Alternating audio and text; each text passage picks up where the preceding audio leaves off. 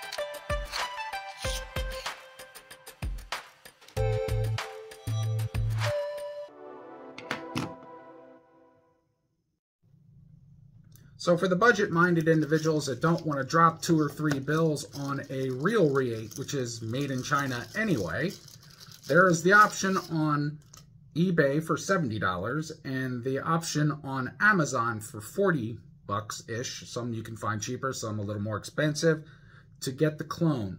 And I will say that appearance-wise right now and feeling-wise, because I've actually held the authentic Reate, there is no difference here.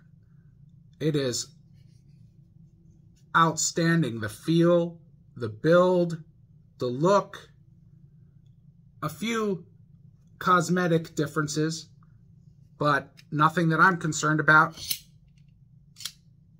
Really nice action. No wiggle on that blade. It locks in really nice and tight. Right in.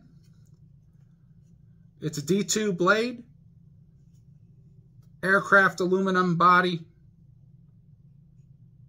Super light. And the blade is super sharp.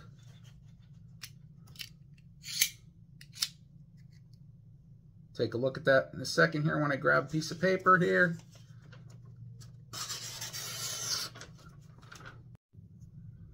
So all I gotta say is this Reate Clone, as far as I'm concerned, performs just like the real Reate made in China. The body looks almost exactly identical. The weight feels the same. To me, I would purchase this over the real Reate any day, because 40 bucks over 200 and some.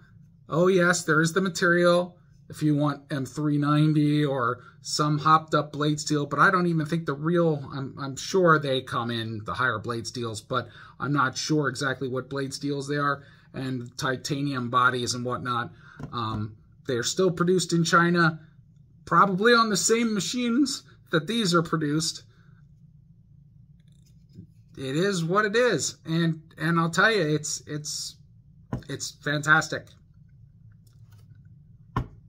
Budget-minded people that want a Reate for 40 bucks, 70 bucks, depending where you get it, still beats 2-3 bills. Be back with a few thoughts. Well, let's face it, in these hard times, people are in need of budget options. I'm sorry, but Reate knives, still made in China, are not worth 2-3 bills when these can be produced just as easily, and materials, okay, D2 steel, big deal. It's sharp as a razor. It's very nice. It's aircraft aluminum. You're not really seeing much of a difference, except, you know, Reate says that their bodies are made out of titanium and the blade steel is probably M390 or some other high-end steel regarding that. But you know what? I'm not gonna, you know, complain. 40 bucks. I'm not gonna pay another $160 to $260 just to get a material upgrade that's not worth more than 80 at the most raw. So yeah, this is fine for me, and I'm sure there are a lot of like-minded budget people out there. Collectors may want the real Reate, but the real Reate's made in China anyway, so hey, whatever floats your boat. You want to pay that more money, go ahead. If you want a decent copy, this is the way to go. But yeah, this is a really nice piece for just the general collectors, and this is going to go into my outstanding fakes collection from China. You remember that, because I have actually still in my drawer the outstanding ZT copy of the 0006. Almost forgot how many zeros there were. It's just unbelievable, the unbelievably perfect and fully functional, I may add, copies that are coming out of China. Measuring the workmanship, materials, and labor costs on the market, some companies should be really ashamed what their end charges are for their blades. I mean, there is no reason why U.S. manufacturers can't produce something like this at around this cost with quality materials. I mean, it is actually a measure of greed being put in there, not only by the materials producers, but also by the makers themselves. I understand everybody needs to make a profit, but let's look at a fair profit margin and not gouge the community that actually puts food on your table. I mean, it gets sickening to see these knives come at a price of a mortgage payment or thousands of dollars for a freaking foldable blade. I don't give a damn if it's M390 or some meteorite material that you want to bullshit about. I'm sorry, no one's skill is worth a fucking mortgage payment.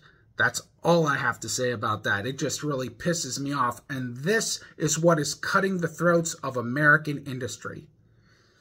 Ugh. Be right back with a few thoughts.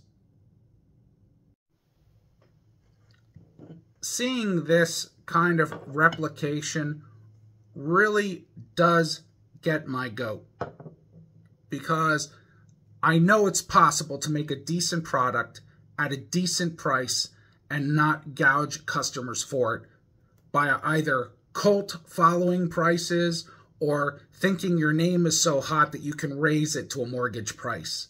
I mean, let's get realistic, people. These are secondary market items. First market items are food and necessities, and there is no reason someone can't own something like this for a decent price. And across the board, it just really gets to me, because we used to be the world's most productive nation. Now we're the world's most consuming nation, and that has been the case of our own greed slitting our throats. So I'm hoping that this will be the last replication video. I think that was the last replicated knife I ordered in this series. So this has been Blade Love from The Sharpest Edge. Thank you for joining me in the man cave, and oh, Always remember, be good to yourselves, and especially in these times, be good to one another. Out for now. You got the sharpest edges.